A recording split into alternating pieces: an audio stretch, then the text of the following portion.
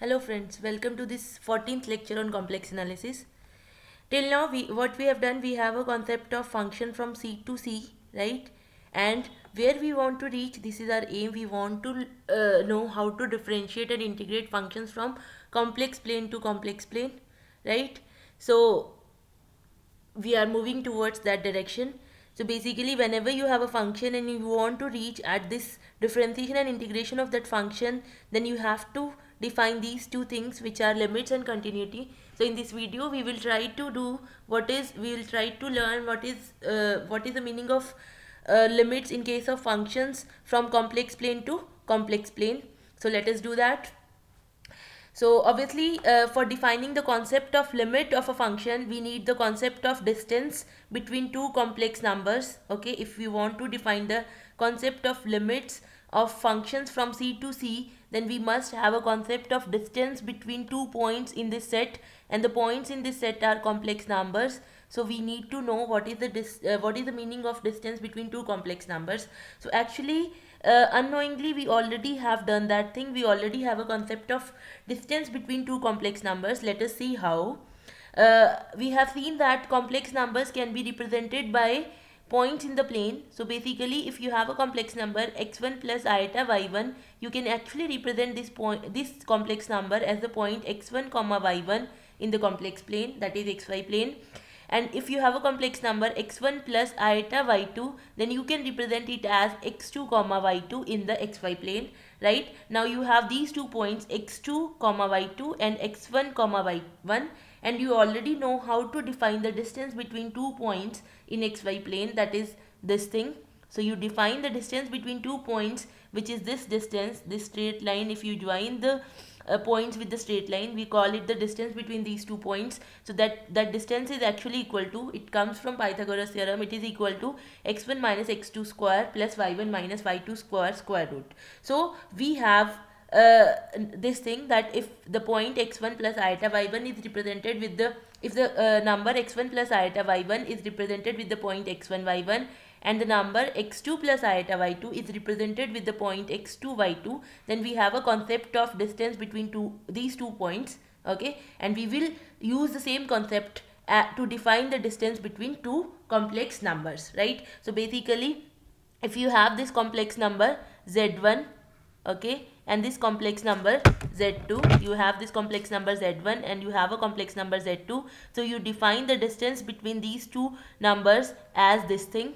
Okay, so basically this can also be written as follows. So basically what you do, you take the difference between z1 and z2. You already know how to do this. You have to subtract the real parts and the imaginary parts separately. So you'll get x1 minus x2 plus iota y1 minus y2, and then we have defined something called modulus. So if you have a number z, that is x plus iota y, we have defined it as modulus of x plus iota y as x square plus y square, right? So now you do this thing, modulus of z1 minus z2 will be x1 minus x2 square plus y1 minus y2 square, which is nothing but the same quantity. So we have reached at this point that if you have a number z1 and if you have a number z2 and you want to define the distance between these two numbers, complex numbers, so what you will do, you will compute this z1 minus z2 modulus. This thing will give you the distance between the two complex numbers z1 and z2. Okay, now we have the concept of complex numbers. Let us try to define the complex of limits. I'm sorry.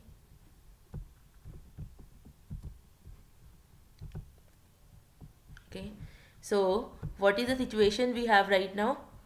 We have a function from C to C, okay, and we know the concept of distance between 2 points here, right? We want to define the limit of the function. Okay, so let us recall what we do when we have a function from R to R.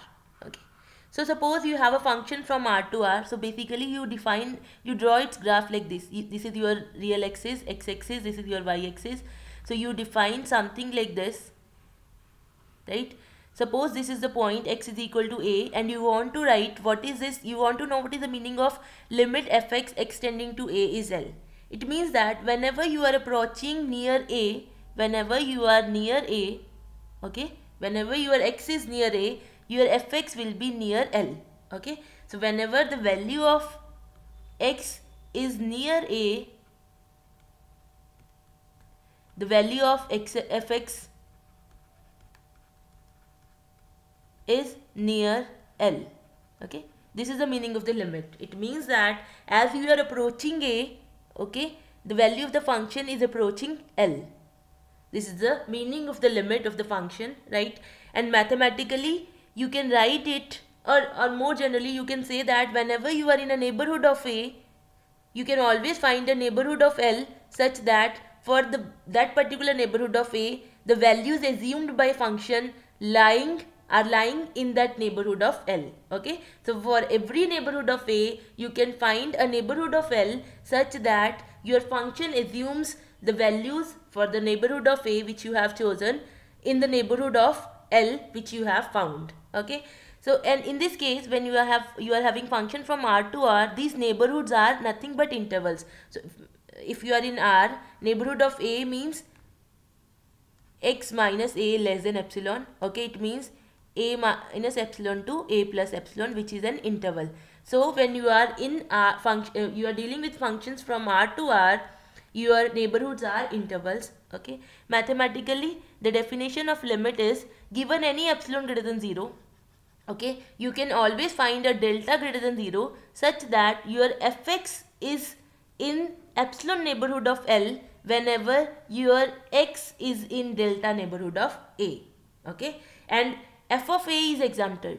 When you are dealing with limits, then you don't have to consider f of a. Your function may not be defined at x is equal to a. For example, you have this function x square minus 9 upon x minus 3 limit x tending to 3. This function is not defined at 3, okay, but the limit of the function at x is equal to 3 is actually 6. Okay, so you have to exempt this this point a. When you are dealing with limits and you are computing the limit at the point a, then you have to delete that point a from the neighborhood of a. So basically you are dealing with a minus epsilon to a plus, sorry, here is delta, a minus delta to a plus delta except a. Okay, a may be included or may not be included, but it is not necessary, right? Okay, so similarly here also you will define the concept of limit likewise. So basically you have a function from c to c, right? And you want to see what is the meaning of limit z tending to z0 f of z is w0. It means that whenever you are near z0, okay, your value of the function is near w0. Okay, and in that case, when we were dealing with functions from R to R, our neighborhoods were intervals. Here a neighborhood of z0 means a circle. Okay, it can be square neighborhood also, but we will be dealing with circular neighborhoods.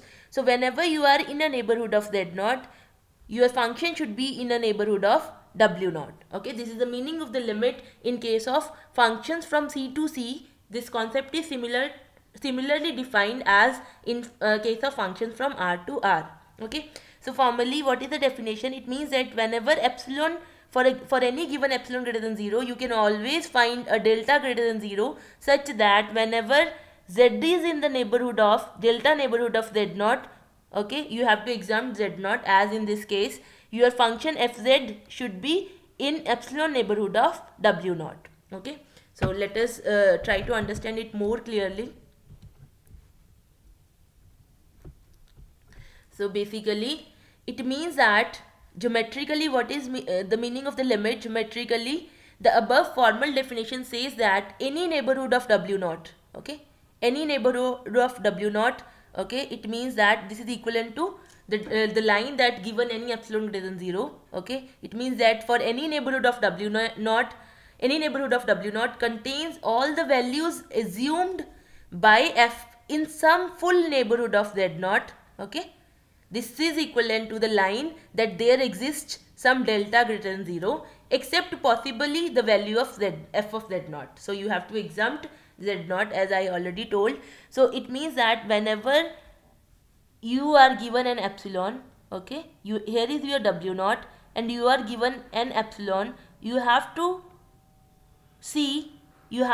find out a delta, okay, such that for all z in this neighborhood of z0, delta neighborhood of z0, your function values okay, should lie in this neighborhood, epsilon neighborhood of W naught. So this is the meaning of the limit of the functions from complex plane to complex plane. Let us look at one example. So we have to show that limit z tending to iota z square is -1. So basically what you have to do, you have to assume that any epsilon greater than 0 is given. Okay, so let us assume that we are given any epsilon greater than 0, and you have to find a delta such that for all 0 less than z minus z naught is iota here, we should have f of z minus, what is your L here, what is the limit value, -1 should be less than epsilon, and this delta you have to find out in terms of epsilon, right? So let us try to do that. So we will look at f of z naught minus W naught. This is your limit. So this is nothing but f of z is z square minus -1. So it will be z square plus 1. Now the concept is that you have to try to like make the things like z minus iota. So I'll just factorize it. So I'll write it as z plus iota times z minus iota. So modulus of a, b is same as modulus of a into modulus of b. So I can write it as modulus of z plus iota into modulus of z minus iota. Again, I want to make things like z. Okay, this is this is something I have done wrong here. I want to make things like z minus iota. So I'll keep it as such, and I'll just modify this thing. I'll write it as z minus iota plus 2 iota into z minus iota. Okay, so here it should be z minus iota, it should be z minus iota plus 2 iota. So this is, now I'll use a triangular inequality here. So you have z minus iota plus 2 iota. This is your number A, this is your number B. This is less than is equal to modulus of z minus iota plus modulus of 2 iota. So this is equal to, this is less than equal to, this is z minus iota as such, and here you will write z minus iota modulus of z minus iota plus modulus of minus 2 iota. Now you assume that your z minus iota, you assume that modulus of z minus iota is less than delta, then this thing is delta, and this thing is delta, and this thing is 2, modulus of minus 2 iota is 2, so less than delta into delta plus 2, and we want it to be, now you have to choose delta in terms of epsilon. If we choose delta less than epsilon by 3 and delta less than 1, then we will get here delta less than epsilon by 3, okay, and delta less than 1, so it will be 1 plus 2, so we will get it as epsilon. So it means that whenever you are given an epsilon greater than 0, you can choose a delta, okay, whenever you are given an epsilon greater than 0, you can choose a delta such that delta is minimum of epsilon by 3 and 1, okay. Then for this particular value of delta, your f of z minus W naught will be less than epsilon whenever your z plus z minus iota is greater than 0 and less than delta. It means that, and this choice is always possible. It means that whenever you are given any epsilon, you can always find a delta which is minimum of epsilon by 3 and 1,